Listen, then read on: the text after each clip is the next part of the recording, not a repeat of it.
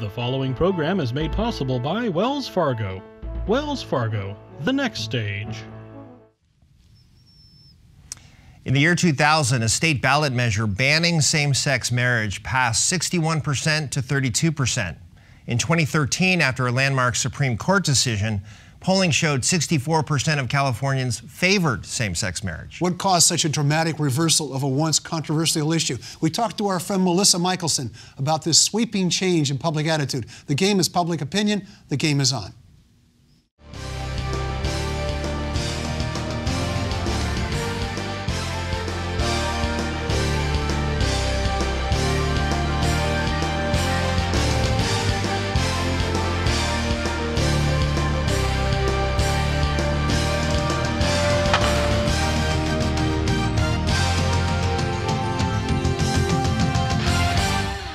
Hi, I'm Kevin Mullen. And I'm Mark Simon. Welcome to the game. Most of the difficult issues facing this nation, gun control, abortion, race relations, the death penalty, are immovable. But public attitudes and acceptance of same-sex marriage underwent an amazing turnaround. In the year 2000, voters approved Prop 22, a ban on same-sex marriage, by a margin of 61% to 32%. In 2008, a similar measure, Proposition 8, also passed, but by a much narrower margin of 52 to 48%. By 2013, same-sex marriage was legal, and public polling showed 64% of Californians supported it. So what happened? That's exactly the question asked by political scientists Brian Harrison and Melissa Michelson. They set off to research why public opinion changed so dramatically and so swiftly. The results of their work have been published in Listen, We Need to Talk, How to Change Attitudes About LGBT Rights. And Melissa Michelson, a professor of political science at Menlo College, is here to talk about her book. We'll also spend a few minutes at the end of the show with Kevin. So stick around for that. But first, Melissa, welcome. Thank you for being back on our show. Thanks for having me. Always good to see you. So what did you find? I mean, you set out to research this. I know from the background I've read that you began to wonder why this happened and why this happened with this issue and not others. And so you and Brian Harrison basically went off and conducted experiments around the country. Tell us a little bit about those experiments, what led you to this whole project and so on. Sure. So as Kevin mentioned, mostly attitudes are stable, and same-sex marriage is this anomaly that attitudes shifted really very quickly and very dramatically. And what was striking about it was that it wasn't just that it was cohort replacement. It wasn't just that old people with closed-minded attitudes were dying and being replaced in the population with younger people. It was people actually admitting they had changed their minds, which is really unusual. And it was across those lines. It wasn't distinct. In other words, older people were changing their positions. Exactly. Yeah. People from all over America, all different kinds of folks were changing their mind and admitting to public opinion researchers that they were changing their minds. So we're like, okay, you know, we're trained political scientists. That's not normal. What the heck is going on? And we definitely think a big part of it is that people started realizing that they knew somebody who was a member of the gay community, right? And that's called contact theory.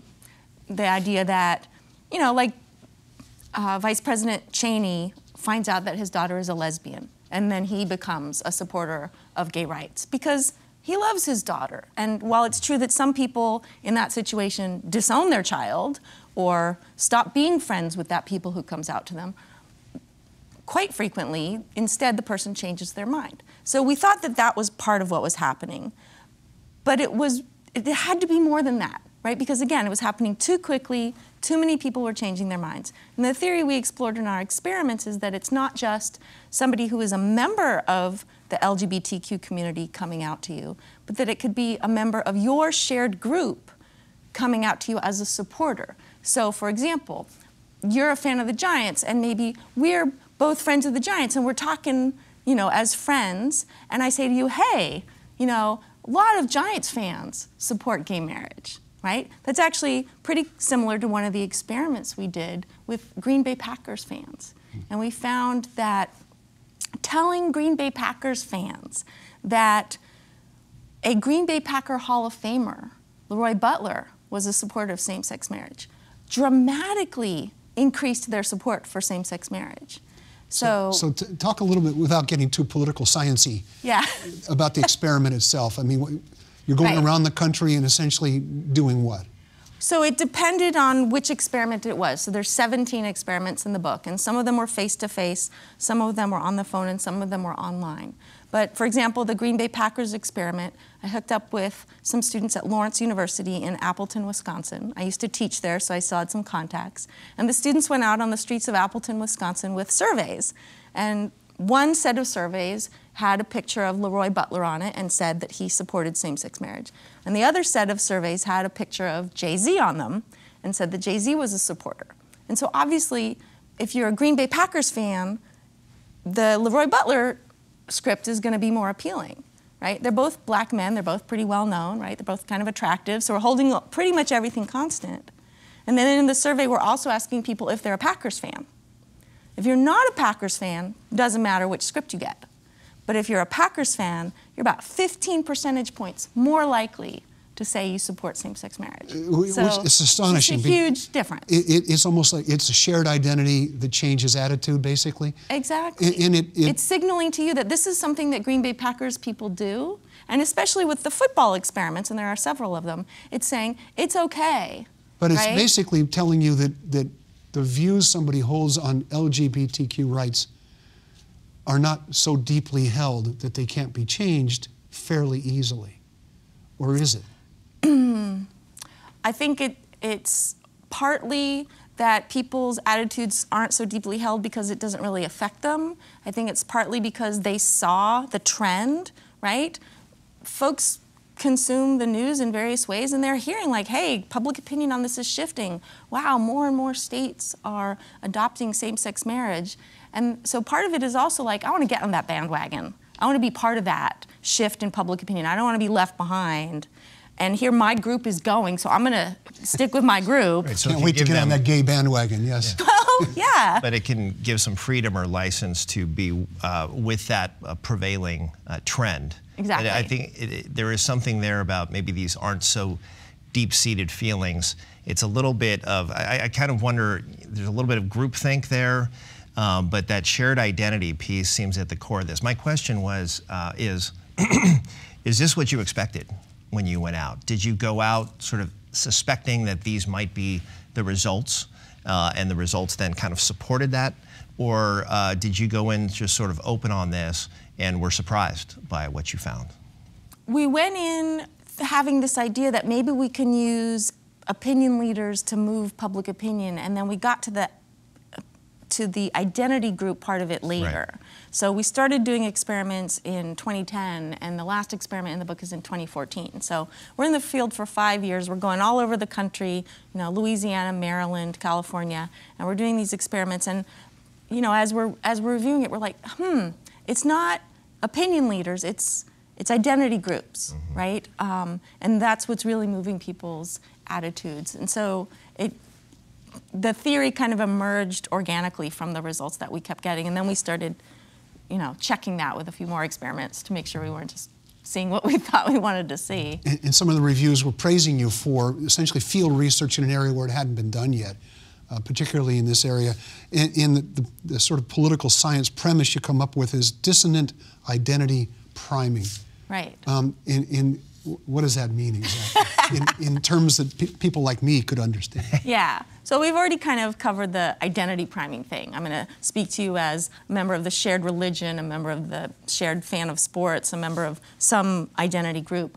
The dissonant part is based on research that shows that if I surprise you by what I'm saying, you'll be like, whoa, wasn't expecting that, right? So to go back to the Green Bay Packers example, football's known as being a pretty homophobic, misogynistic sport. And so the idea that a Hall of Famer, a Packers Hall of Famer, would be for same-sex marriage, people are like, whoa, wasn't expecting that. Gets their attention, kind of jolts them, right? We call it a cognitive speed bump. And so it makes more of an impression, makes people think about it a little bit more, right? Political parties are a good way to think about it, right? If when a Democrat supports same-sex marriage, you're like, yeah, whatever. Right? But when a Republican, when Dick Cheney says it, when Bob Portman says it, you're like, oh, Wasn't expecting that. Maybe Republican, you know, maybe I should rethink my thoughts about LGBT rights as a Republican, right? Because now I see these other leading Republicans. So the idea is that the dissonance actually holds more power. Yeah, absolutely. Yeah. And we were able to move Republicans' opinions. We couldn't really move Democrats' opinions because you can't use the identity as being a Democrat to get that dissonant jolt. But in our experiments, we were able to move Republicans' opinions, right? When Chris Christie in New Jersey pulls back on his opposition to same-sex marriage in New Jersey, Republicans in New Jersey can follow, but Democrats were already there. Yeah. So part of it is that there's less room, but part of it is that it's dissonant. We're going to take a quick break. Stick around. We'll be right back.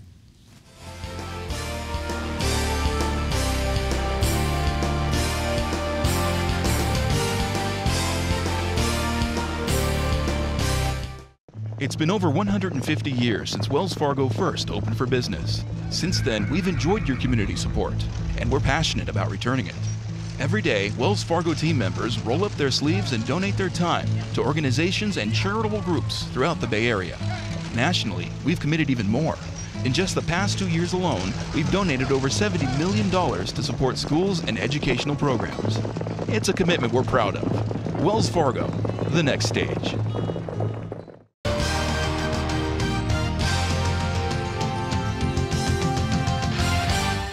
Welcome back to the game. I'm Mark Simon. He's Kevin Mullen. And over here we have Melissa Michelson. She's here to talk about a book she co-wrote with Brian Harrison, Listen, We Need to Talk. And it's essentially exploring how attitudes changed about LGBT rights, and in particular, prompted by the dramatic changes in less than 15 years over public opinion about same-sex marriage. And we sort of kicked off the topic with same-sex marriage. But I guess the question is, does this extend to all LGBT rights? Does it extend to, I don't know, every other concern they have about employment? Well, there's adoption rights, there's employment rights, so there's lots of other issues. And in fact, in some of the experiments in the book, we do talk about other issues, especially because in some of the states where we went, they had already passed at the state level same-sex marriage. So for example, we went to Maryland, and by the time we were there, they had already approved same-sex marriage for people in Maryland. And so they wanted to know, well, how about adoption rights? How about employment non-discrimination? And so we move on to some of those, and we also moved on to support for transgender folks. But the question you didn't answer is, does yes. this extend to those rights as well? Yes, okay. Although we're finding that it's a little bit trickier to move people's attitudes about transgender rights. Mm-hmm. There's more support for other LGBT rights, and the idea of this works pretty well across different areas, but people have a different reaction to transgender people, the gender nonconforming community, that sometimes makes attitudes more resistant because they're just kind of grossed out, basically, by the idea. But on the other hand, sometimes you can move attitudes really easily because people really just don't even know anything about transgender people, so their minds are fairly empty, and so you can fill them. I think open, maybe. Open, let's say open. But that they don't have a lot of firm preconceived notions about transgender people or what rights they should have. And so if you can deliver information to them and give a plausible argument for supporting transgender rights, they're like, oh, yeah, that's cool. But for some people, transgender rights is really very uncomfortable. A bridge too far. Yeah. So I want to go back in time just a little bit to 2003.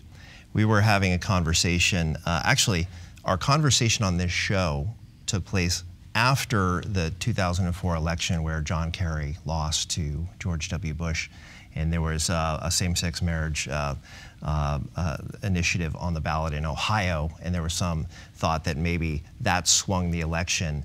And our discussion was around Gavin Newsom's actions as the mayor of San Francisco and the role that may have played in the results of the 2004 election. And I was commenting, I think that, look, he's on the right side of history, but timing does matter. And at that moment, it felt like maybe that had helped tip the presidential election in favor of George W. Bush in 2004.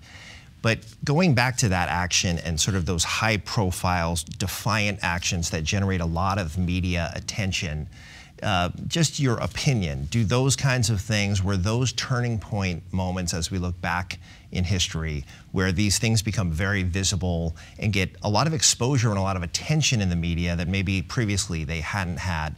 And what kind of role does that play in how people perceive these things? And any just thoughts you have as an astute observer of all of this over the last decade or so?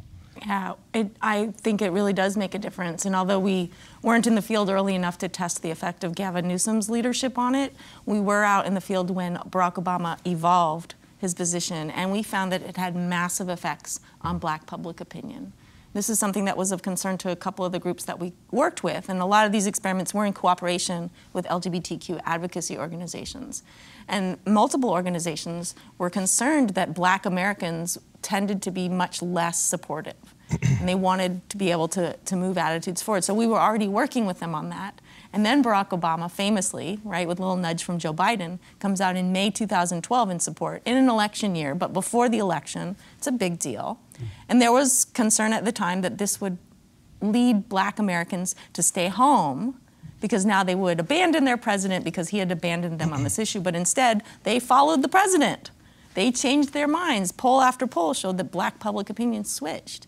And when we did an experiment on that and we randomly told Black Americans, hey, Barack Obama's a supporter, that totally made a difference. So people follow these high-profile switches.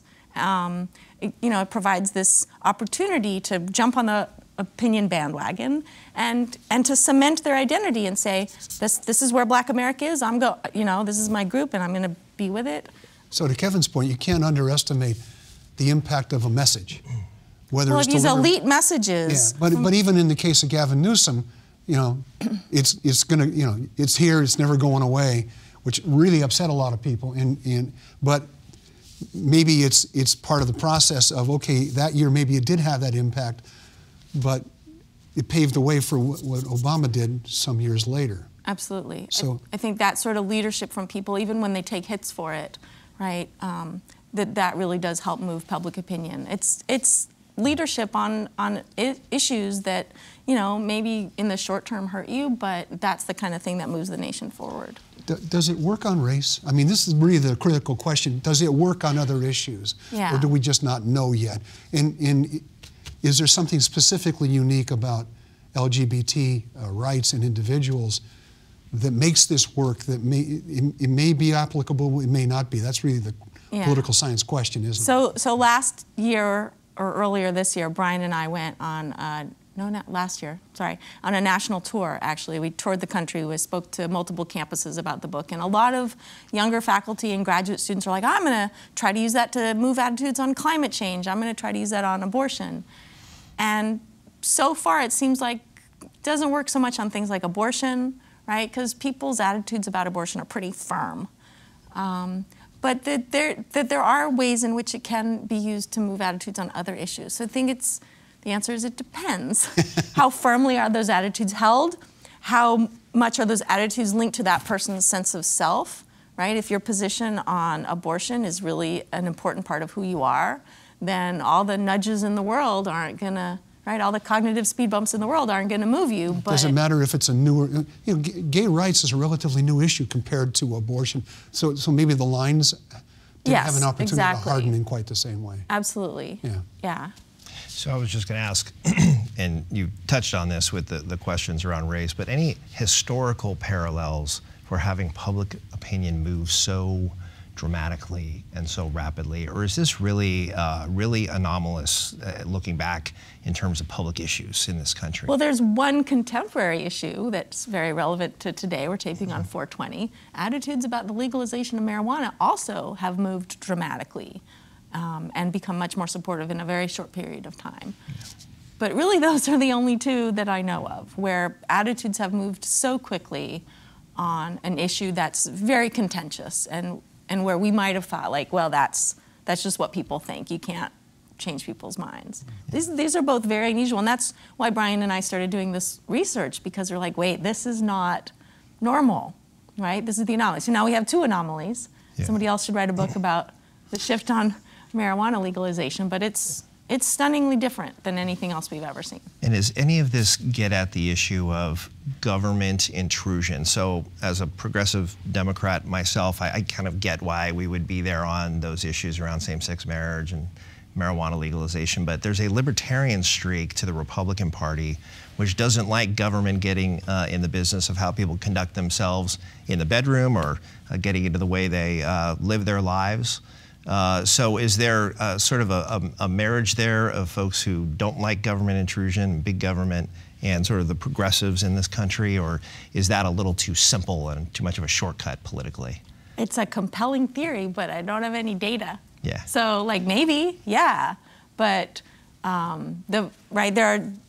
there's definitely segments of folks who identify as Republicans, and maybe those are the libertarians who have changed their attitudes about both of those issues over time. Okay, we're gonna have to take another break. Okay. Stick around, we'll be right back. We'll be back with more data.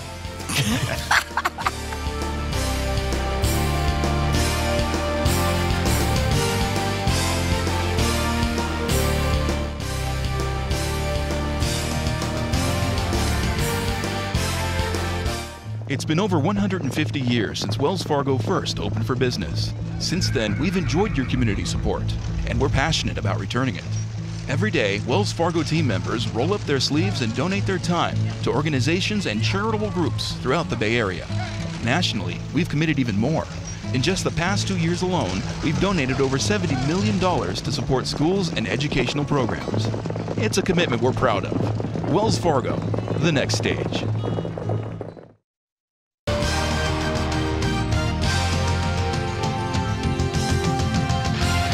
Welcome back to the game. I'm Mark Simon. He's Kevin Mullen. Professor Melissa Michelson is here to talk about her book, Listen, We Need to Talk, Changing Attitudes About LGBT Rights. You reference breaking through the bubble. What does that mean? That there's a way to get past the prior conversation, or does it mean breaking people out of the sort of where they are and what they've been doing their whole lives? It means that usually you have some beliefs, some opinions, and although they're up for grabs. Well, most people are pretty resistant to receiving information that is not agreeing, right? They're going to say fake news, not true, right? And so whatever's on TV or in the paper, they just reject it as not true. And so how do you break through that and get people to listen to what you're saying? That's where this identity priming comes from in the book, in our theory, is that you're making the connection with somebody, like, hey, we're in the same group here, we're parts of the same tribe. And so that opens up people to listen to you. That lets them through that wall that you've put up around yourself and your attitudes, where you don't want to hear anything that makes you have to rethink who you are or what you think. So once somebody gets in there, obviously you have a much better chance of changing their mind. So it's not just throwing information about people or telling them they're wrong or telling them that they're bigots. It's making a connection with people and establishing that you are like them, that you are members of the same group, and then giving them the information that's intended to be persuasive. So we're running short on time here. I think congratulations is in order. I saw something on Facebook last night about a Dean's something or other. I won the Dean's Scholarship Award. From Menlo College, thank you, last night at our honors convocation. So I've had a good year. I wrote a couple books, published some stuff. And you kickstarted this project. That's true. Why did you do it that way? Well, Menlo College is a small place, and we were running out of research money to do the experiments. And so Brian and I had this idea, let's run a Kickstarter campaign and we'll just get people to give us money. And it worked. We raised like $11,000 on Kickstarter, right? Which is adorable. I mean, my parents gave, our siblings gave, but then like complete strangers gave us money too, so it was awesome. Could be opening up a whole new career for you. Melissa Michelson, thank you so much for being here. Thanks. Stick around, we're gonna have a few minutes with Kevin. Stick around. That's what I meant, I said it, I meant it.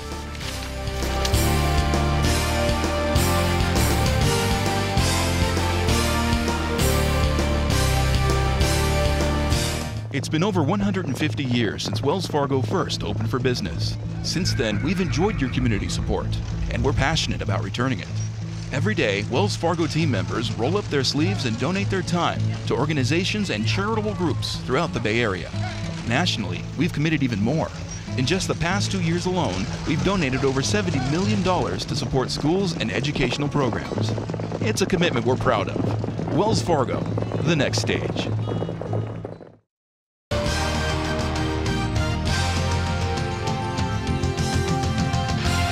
Welcome back. We're spending a few minutes with Kevin Mullen, Assemblyman Kevin Mullen.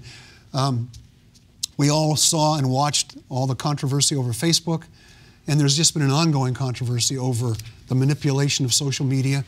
Who's doing it? It turns out a lot of times we don't know. And so you're trying to tackle that issue. Well, the slice of this, honestly, that we're getting at, there are larger issues around how personal information and privacy protections work on social media. The piece of this that I'm dealing with is something called the Social Media Disclose Act. It's a follow-up to legislation, landmark legislation we were able to get done. A number of colleagues of mine around disclosing the true funders behind campaign advertisements.